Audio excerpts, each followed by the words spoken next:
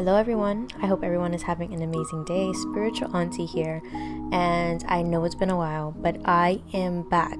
Today what we're going to be talking about is harsh readings, just readings in general, the word psychics and what that means. We're just going to dive really deep into the spiritual journey.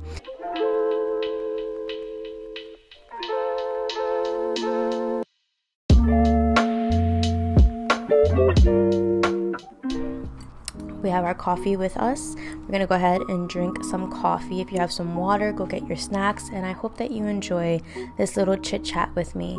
But we are going to get into harsh readings. Okay, so for those of you that don't know me, I am Spiritual Auntie on TikTok, also known as King Clairvoyant over here on YouTube. I am the same person. I'm just known as Spiritual Auntie on TikTok. Okay, and if you're not following me on Instagram and on TikTok, definitely go. Everything is in the description box below, including my website if you want to book me for a reading or a Reiki session, or if you want to buy any one of my products, which everything will be featured down below. All right. So harsh readings, one of the main topics I like to talk about. Even before, hold up, I didn't even take my sip. You caught that, right? I know one of you caught that. Let's take a sip of coffee first.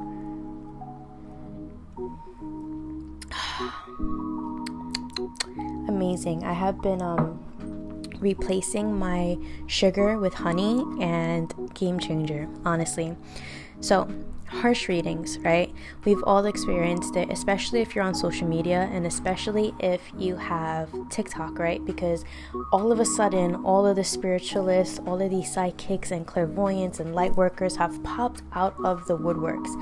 I have come on YouTube to do what I do, right? What we're doing here. About, I want to say like a year ago, 2 years ago, and this was before the whole trend of like spirituality got super popular. But because of that, I feel like this year, maybe like the end of last year, but this year specifically, I've been seeing like an influx of psychics and, like I said, light workers and things like that, which is beautiful. But as above, so below. So as much as there is light and there is true and authentic people, there is also the opposite, who's not doing it for the right intentions, and they're not doing it for the client's greatest good, or because they're passionate about it. They're doing it because it's what attracts attention and it's what makes money, right? Very money focused. And I feel like these harsh readings have hand in hand with that, right? I also have incense going in the back, so I see like smoke going by. That's probably why. So I see a lot of tarot readings. Okay, I see a lot of tarot readings on TikTok, and some of them are very harsh. I've made a couple videos on this. You guys already know how I feel when it comes to harsh readings. Harsh readings do not equate to authenticity. I say this because I do feel like there are a handful, it's not everybody, but there are a handful of light workers or psychics. I'm going to say psychics, okay? Clairvoyants, right? Even though, yes, I call myself a clairvoyant, but you already know the vibe I'm giving off, right? Where it's like off the bat, energy feels off, and they're like screaming at you through their phone. We've all encountered those lives where we're just scrolling, minding our business, and we see these people doing card readings, and they're just saying like, oh well, if you don't like what I have to say, then you can get the F out. And it's like, what spirit are you feeding? Like, what spirit are you talking to? Because I don't want none of that spirit, you know what I mean? I really don't like, if anything, I loathe, and I don't loathe many things, but I loathe a tarot reader who makes it about them and not the client. I think that in this industry, or in this realm, it becomes very clear that as much as we love to heal and we love to give messages, it's not about us at all. Okay, it's really not. It's about the client.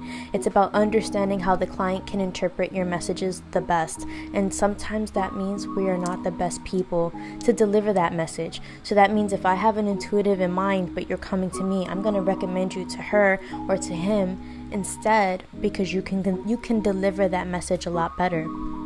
So sometimes we have to put ourselves, not sometimes, all of the time, we have to put ourselves to the side and put the client as a priority. And I had to slow down there, because I'm like, some people don't get that. We have to make sure, as light workers, as tarot readers, whatever you want to call this, as healers, we have to make sure that whatever we're giving you, we're not just talking you to death, that you're digesting and resonating with everything. And it doesn't mean that what we have to say has to come out beautifully, meaning it doesn't mean that we won't deliver harsh messages, because we are going to deliver harsh messages from time to time, but it does not mean or grant you permission to be nasty to a client, to be rude to a client, and leave a client feeling less than from when they walked in. If your clients are feeling less than or belittled, right, after a reading with you, I really think that you should rewire how you're doing things, because again, I feel like there's a power trip that goes on with these harsh readings, and I also feel like there is a lot of ego, that whole mentality of, well, this is how I read, and if you don't like it, then you can get out. But the reading is not about you. You know what I mean? Like, the reading is not about you. You're not the one looking for guidance. Our clients are. This whole experience is for our client, right? To get better and to heal, so that they can call us 6 months later talking about how they got their life together, or they're in such a better place emotionally, or whatever it is that they're struggling with. I feel like that is the best text messages and the best calls in my experience as a healer. When my clients get back to me months later, I haven't heard from them, and I'm like, I hope that they like their reading, whatever, and I ask them for the most part at the end if they have time, but a lot of the time I forget because there's just so much information. So I just, I give them their reading and they go about their day, and so do I. But I always have my clients in the back of my mind, like, I wonder how they're doing. And 9 times out of 10, they'll message me and they'll update me. And I love that. Like, that is such a beautiful relationship. And I feel like that is something that I hold very dear to me, is the relationship that I hold with my clients. When you have harsh readers delivering messages and having the attitude of, this is what I do, and if you don't like it, you can get out. It doesn't leave room for communication. It doesn't leave a safe space. It doesn't leave anyone feeling good. And it must be exhausting if they're actually pulling from anything, which leads me to believe that a lot of them are not who they say they are, or they're feeding or talking to the wrong spirit, okay? Yes, there are times that spirit can be aggressive. There is times that their messages, if you deliver messages, if you receive messages, right, through tough love, and that's how you grew up. That's the way you like. You don't like the soft-spoken, connecting emotionally. You need to be told, and you need to be spoken down to in a certain way for you to get it through your head, then that's okay. If you like those kinds of readings, then spirit will guide me to give you a reading that way.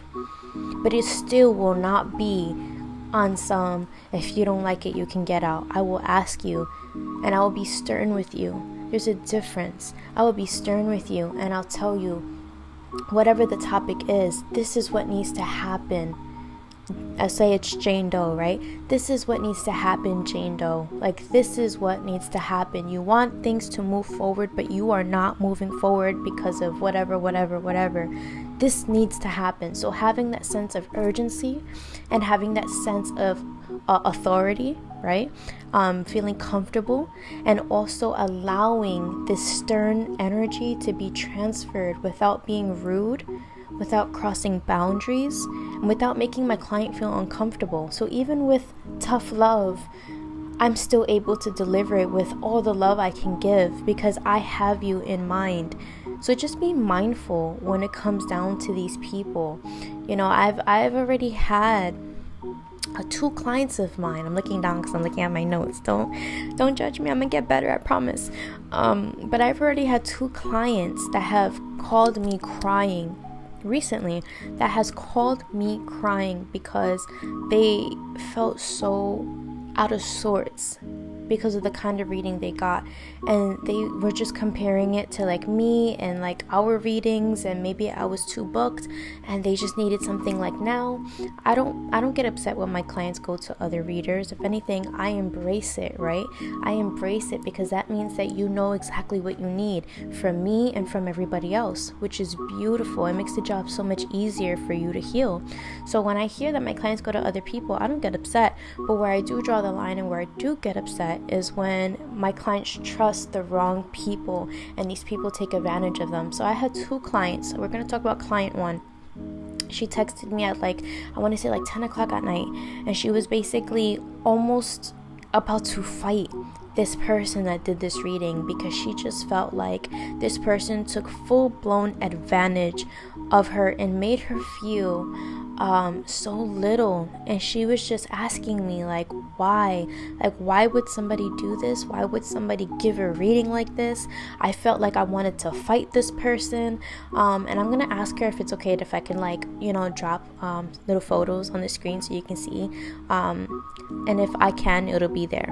But she was just basically saying like, I felt like she wanted to fight the lady, and that it was so rude, and that she was speaking on things that like didn't resonate, and if anything, it irritated her. And just to sit there to listen in, it irritated her so much to even like allow her to speak on very personal and very intimate topics. And that's another reason why I'm like, harsh readings do not equate to authenticity, because there's a lot of things, a lot of vulnerability, a lot of intimacy when it comes down to doing this, doing readings overall.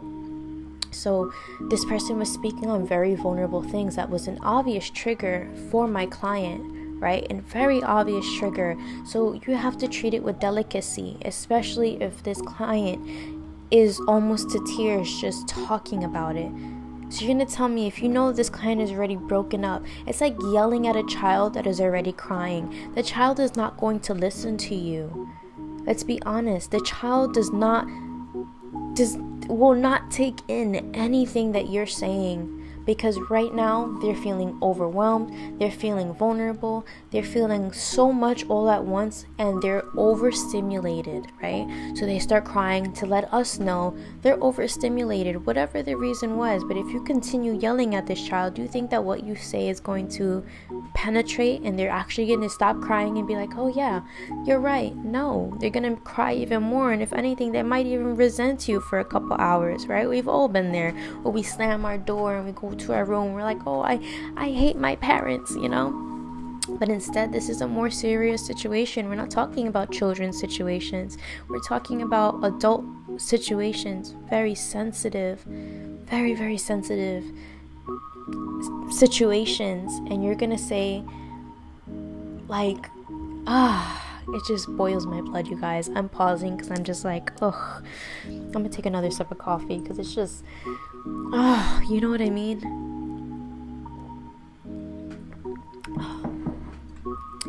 And she was just basically like trying to coach her on the situation, and she was telling my client, based off of the text messages, she was telling my client that like she's a big mistake basically, and that she's a big mistake that keeps making mistakes,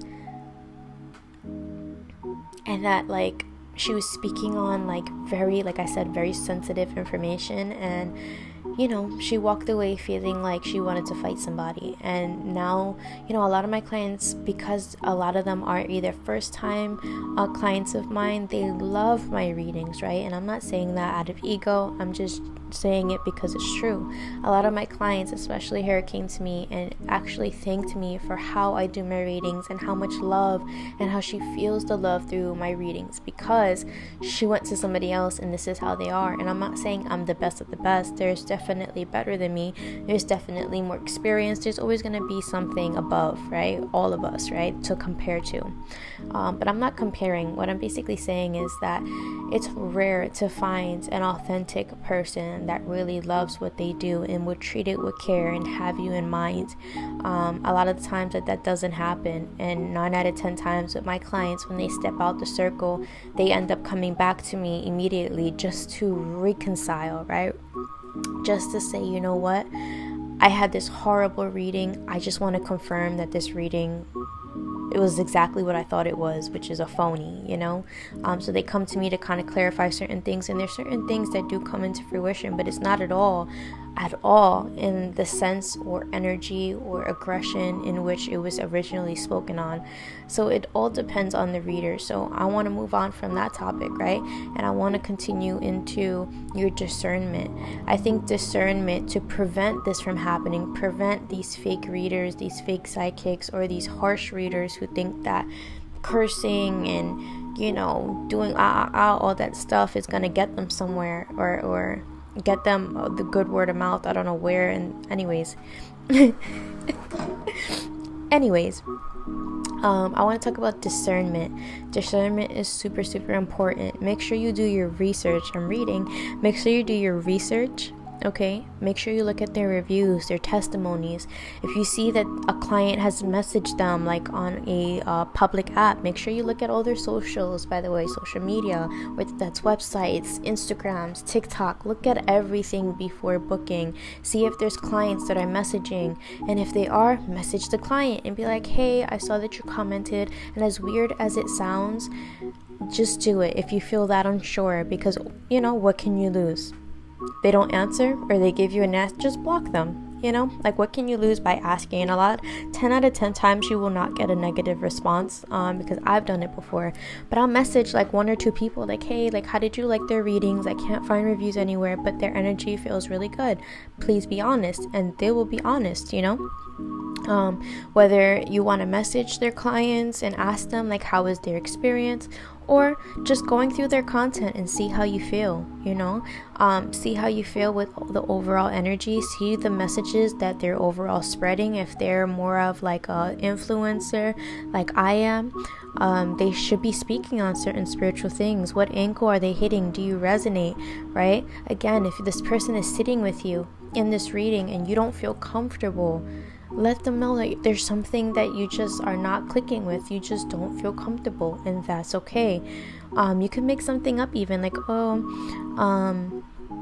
you know, I don't feel comfortable because I've been having anxiety. Can we try to take a couple of deep breaths together, or like, you know, try to see if it's your anxiety or if it's actually this person, and see how they respond. Because if they respond negatively and they make it seem like you're a waste of time, which goes into my client number 2, then that definitely means they are not the one for you. There's a lot of readers as well that may not be fake, but they're very outdated. Okay, so client number 2 was literally last night, and I'm having a reading with her today because she was just so out of sorts about it. But there was an older woman that she went to get this reading done, and she was feeling so all over the place just because how the reading went down. Okay, she felt disregarded. Her feelings were just kind of like, how do you say, like, thrown to the side. She was expressing certain things, and she recorded it, so I was able to actually see and hear like what was actually going on. So like this I heard like this psychic basically like disregarding my client's feelings, basically telling her like making jokes about her pain a little bit, making jokes about why she was there, and she happened to bring somebody with her, and they were more so focused on the friend than they were on my client.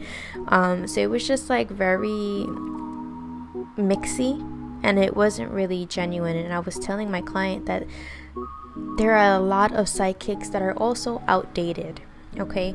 Meaning they're not doing their work. So just like hairstylists, they take classes like yearly or every month or every 6 months, they take a class just to freshen up on their skills and to make sure that they're like growing with the times and things like that.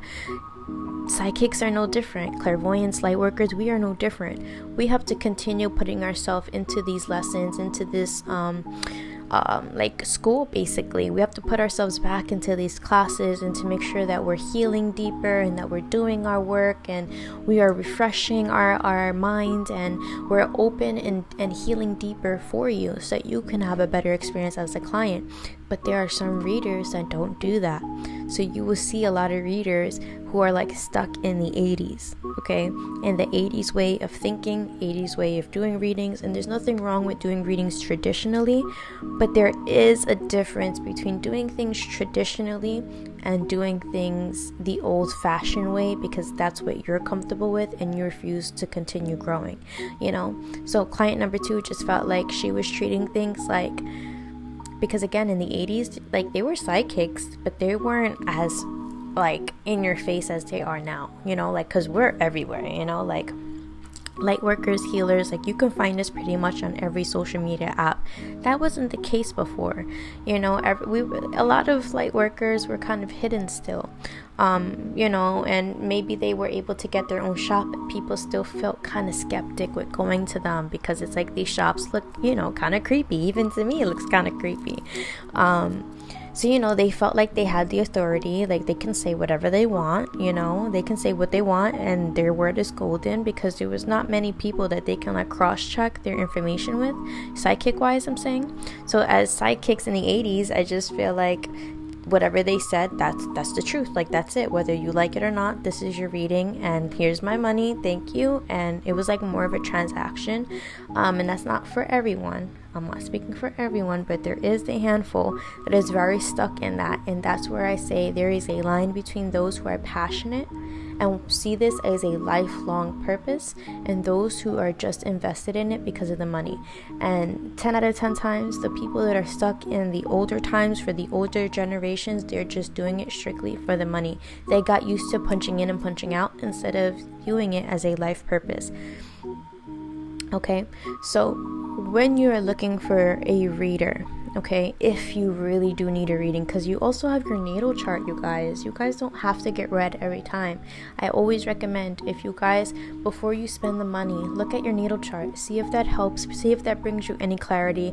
The natal chart literally breaks down every single aspect of your being, right? It breaks down your emotions, it breaks down your anger, your frustrations, your everything, your financial, your love, how you see things, how you are, your flaws, all of that stuff, right? The natal chart breaks everything down for you, and I'll try to see if I can link the one I like to use down below, but I would definitely suggest, for those of you who are still feeling a little skeptic and you still feel like you can't trust too many people when it comes down to having readings, I would definitely say that try to read your natal chart, okay? Also do, like I said, background checks on the reader. Make sure you can see the difference between the passionate ones and the ones that are just doing it strictly for money, and also make sure that they're not projecting, because that's another thing that happens in readings, right? Where readers will project onto the reading, like what they're going through onto the reading. So let's say they are either going through a situation very similar, or they've been through, they're assuming that your partner or your situation is going to look exactly the same. And if you hear them constantly like comparing the two, unless you resonate, which is different, because sometimes even I do it, where I'm like, I try to make it like almost visual for you to be able to understand a little bit better. So I like to bring in imagery, and I like to bring myself in sometimes, so that you don't feel like I'm talking down to you. Like, I want to show you that we all go through it, right? But there's just a difference between trying to level with someone and making them feel comfortable and telling them like it's okay, like I've been there, versus like, oh, because it happened to me, I already know. You know, like, it happened to me, don't do it. Like, I've been there, done that. Like, don't like, if you hear more of an opinion than you do knowledge or like wisdom, that's where you have to like ask yourself and like put up that wall, like, something doesn't feel right, you know. There's one more thing that I wanted to bring up. What was it? In the meantime, I'm going to take a little coffee break. What was it that I wanted to talk about? Oh my gosh, we're already at 25 minutes. I need to hurry up with this video. I was supposed to do 15 minutes. But I guess hopefully you guys will stay to the end. What was the last thing I wanted to bring up?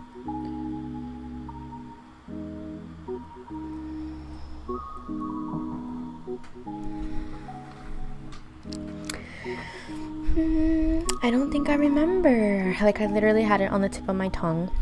And then I forgot, I'm literally looking through my notes. Outdated readers, vulnerability, difference between messages, ego, and projecting. We spoke about that. The clients. I don't know. I forgot. Maybe it wasn't meant to be. But, I remember. That made me so happy. Okay, I remember. Lastly, when looking for a reader, make sure that you're not giving them more information than they're giving you. That's something that I noticed with client number 2. And that's something else that she was very upset on. Like, it was almost as if this psychic was asking her questions and then being like, oh yeah, I saw that. Like, oh, is there a white door with a painting on it?